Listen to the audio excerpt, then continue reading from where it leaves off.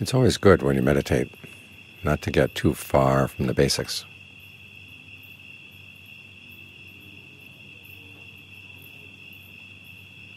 You can sometimes get involved in the subtleties of the breath, energy in the body.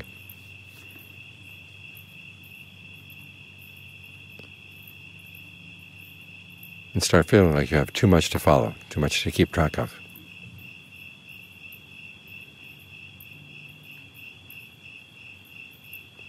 At a time like that, it's good just to go back to the really basic steps. Think about those 7 steps that Ajahn Lee laid out, and tell yourself you're going to take one of the steps and do it really well.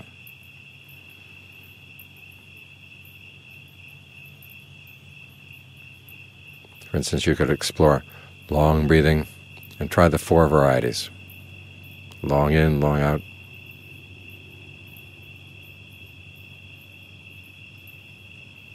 Long in, long out, long in, short out.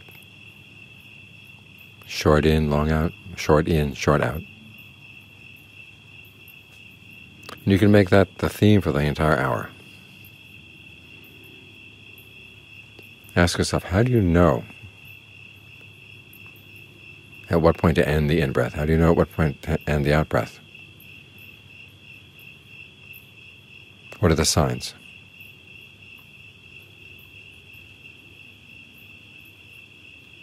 And if you can get to know that one issue really well, you will have developed a lot of important sensitivity. Because the length of the breath is one of the ways that you can give rise to rapture. But you can tell yourself for the time being you're not even going to think about rapture, you're just going to think about the one exercise. Or you can think about the different ways that Ajahn Lee talks about the breath energy going through the body.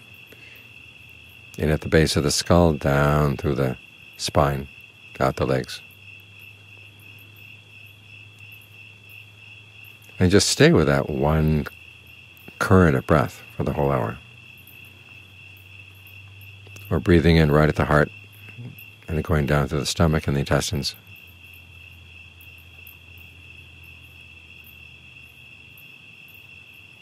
See what one whole hour of that would do.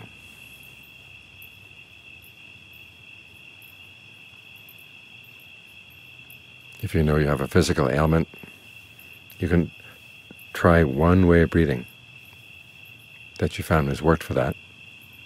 Helps to relieve the tension around that part of the body. And give a whole hour just to that one thing. It's when you get to know one thing really well that that kind of knowledge begins to seep through and penetrate to other issues as well. Because what you've done is you've developed patience, you've developed sensitivity, developed your powers of observation.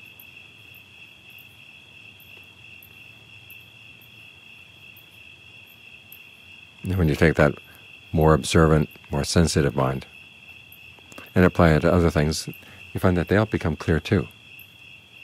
Our problem is that we're juggling too many balls,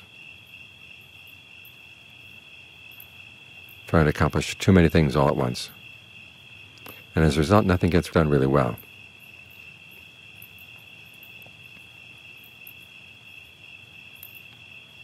So monotask.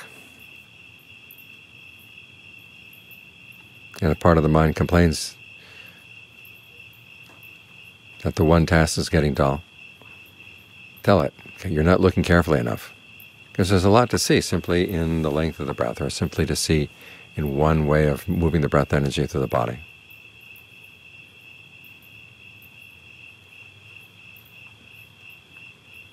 And there's a lot to see just keeping the mind in one place.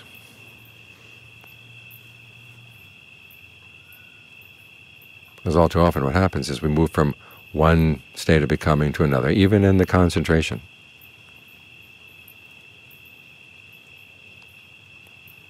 And then moving from one to another, there's a little moment of blacking out.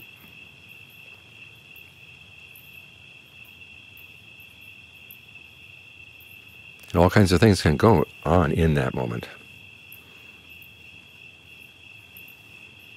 What you want to do is develop an awareness that's as continuous as possible. Because if you keep it with one thing, it's bound to get more sensitive once it's gotten over the initial boredom. And you realize that there's more here than you suspected.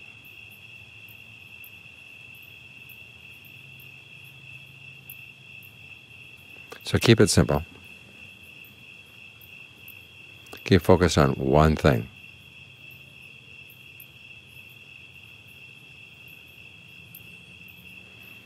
And part of the mind complains, I thought I've been meditating for all these years, and what am I doing going back to the basics? Every wise craftsperson always makes a point of going back to the basics every now and then.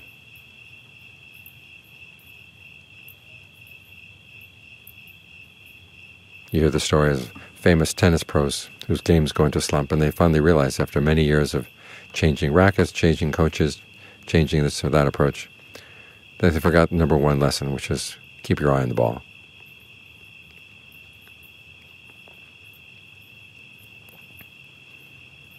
Well, keep your eye on the breath, or whatever it is you choose as your basic exercise. We chanted the parts of the body right now. You can just go through, and you can ask yourself, well, nothing seems to be happening. You're not here to make the things happen, aside from just going through the repetitive exercise.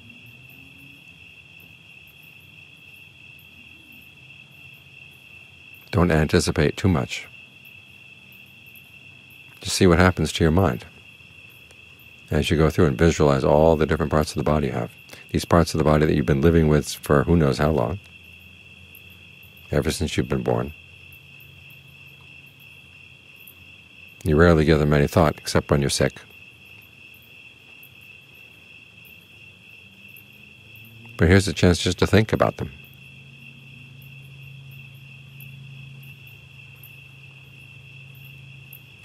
And as you allow yourself to think about them, over time you see that it will have an impact on the mind.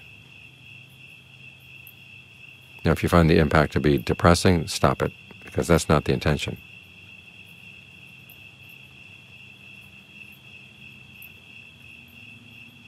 Otherwise, just keep at it. Keep it simple, keep it basic. And that quality of truthfulness, which you're developing as you keep it simple and basic, sticking with one thing, that will open things up. It's when you're true that you see the truth.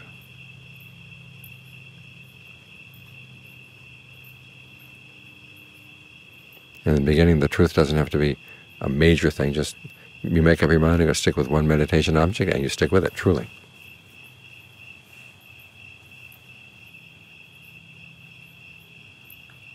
And that way you let the quality of truth show its power. The quality of consistency show its power.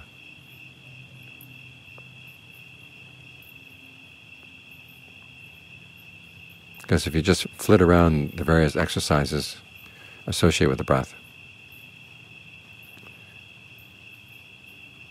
the mind doesn't really change its habits. Its habits are to flit around anyhow. Here you make up your mind, I'm going to stay with this one thing.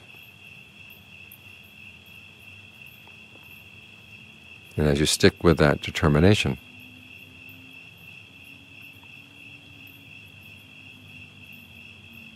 you begin to see how it can really move mountains inside the mind.